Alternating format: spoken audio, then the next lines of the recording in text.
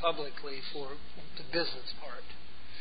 The sermon today actually is the sermon that I had on the schedule for today, but I think God in His great wisdom hopefully help us all through it. It's called First Response. And I want to talk about how we deal with first responses in our life. Our first response to both good news, bad news, and all of that. And hopefully this can be a help to all of us to understanding how to live more Christ-like in our life and in our first response.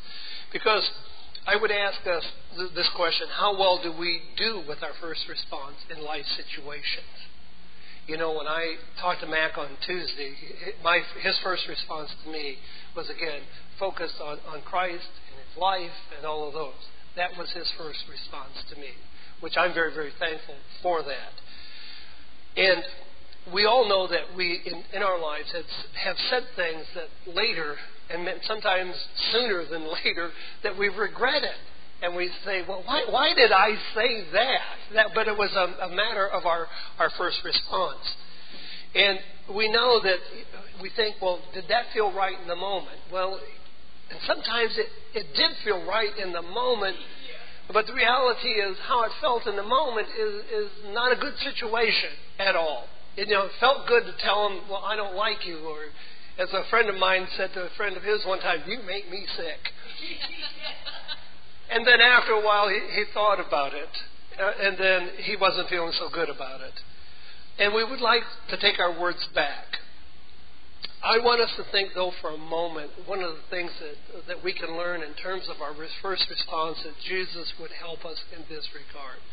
And this comes from when Jesus was talking that out of the abundance of the heart, the mouth speaks. Here's the thing that we can learn. Sometimes we do say things in our first response that helps us to understand how we really do feel. That is the abundance of the heart. But that can be self-correct. I say self-correcting. That can be God correcting. We can say, I really didn't mean that. But when we go back and we evaluate it, well, that's what I did mean in the moment, and that's kind of who I am, and that's how I'm thinking. Now, how do I correct that? How do I get that right? Because that's how I responded. And that's what Jesus says. Out of the abundance of our heart, the mouth speaks.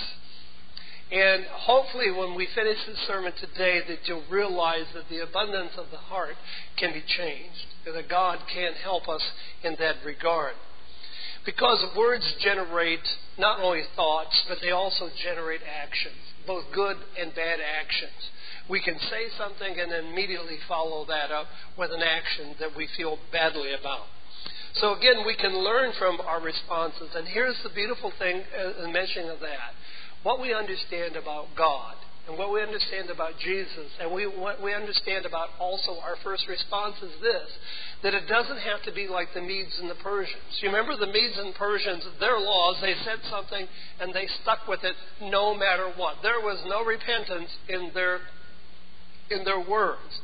Remember the example, the man took an oath and says the next person that comes to the door, we'll slay them, and happened to be his own daughter. His first response was to appear, you think, well, what was going on? Well, maybe it's to appear righteous, make a sacrifice for God, to appear good to God.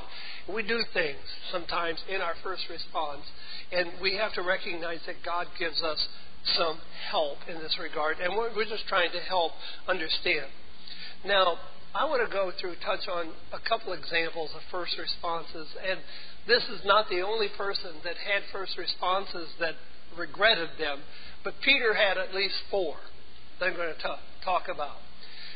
Now, Peter had first responses because he was a man who kind of took charge. He wanted to do things. He was impulsive in it. We talk about impetuous Peter.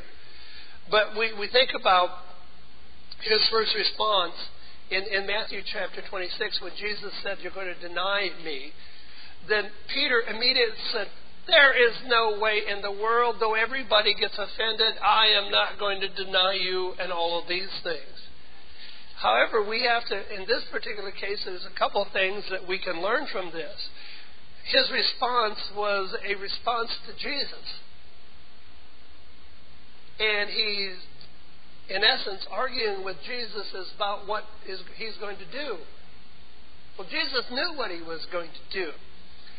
And I want us to be reminded that when it comes to first responses, if Jesus tells us something, my first response should not be to argue the point with him. And then Jesus was also referring to Scripture as well in that regard. So there are a couple of things there in terms of first responses. When we think about Jesus and what he tells us to do, it is about the will of God in our life. And if we recognize that God's will, and this is important for us, that he is the author, he is the finisher of our faith. And that what God can do, that he is a redeemer. And as Mac would oftentimes say, and I would write, my grace is sufficient. That his grace is sufficient. We need to understand that. So the Apostle Peter was an example of that. When his first response. His first response when they came to get Jesus was he drew his sword and whacked off the ear of Malchus. That was his first response. Jesus said, that is not the way we do this. And then he had to, repent of that. But that was his immediate first response. In this case, he's being a defender of Jesus. Then we find another response when he is charged. He's there, and they ask him, well, aren't you a disciple of his? Aren't you a follower? And he denies Jesus 3 times there. In fact, he even appears like he's cursing just for emphasis.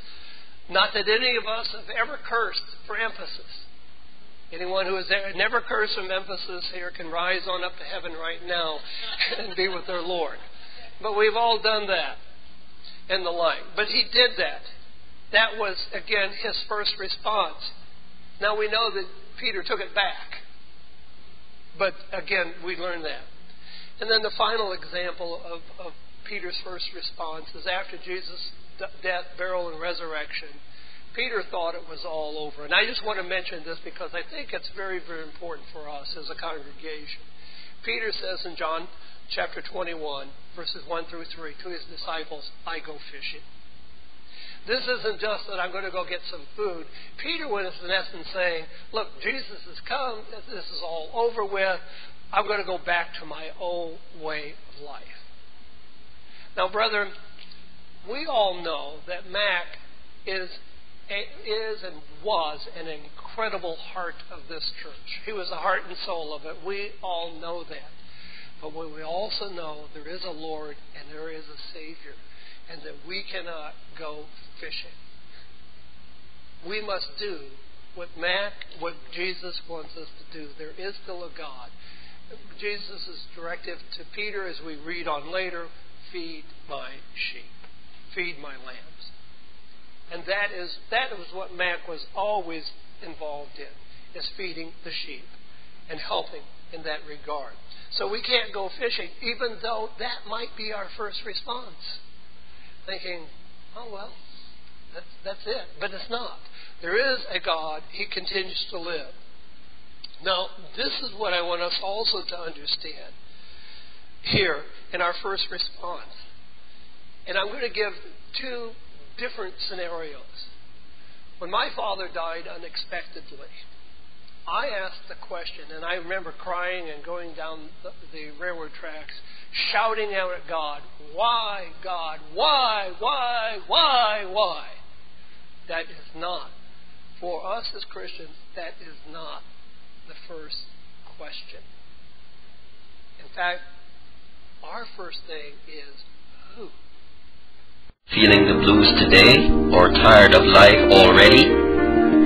Do you have questions about life or need spiritual advice? We can help. Log on to worldwidechurchofgod.com or wcgfairfield.blogspot.com and stay connected to reality. The Worldwide Church of God in Fairfield, Santa Rosa, and Modesto are located in the San Francisco Bay Area, regarded as the most prosperous region in the United States. We believe Jesus Christ when he proclaimed in Matthew 6:24 that serving God is more important than serving mammon. We welcome everyone to come and worship and fellowship every Saturday at the times listed on your screen and on our website, worldwidechurchofgod.com.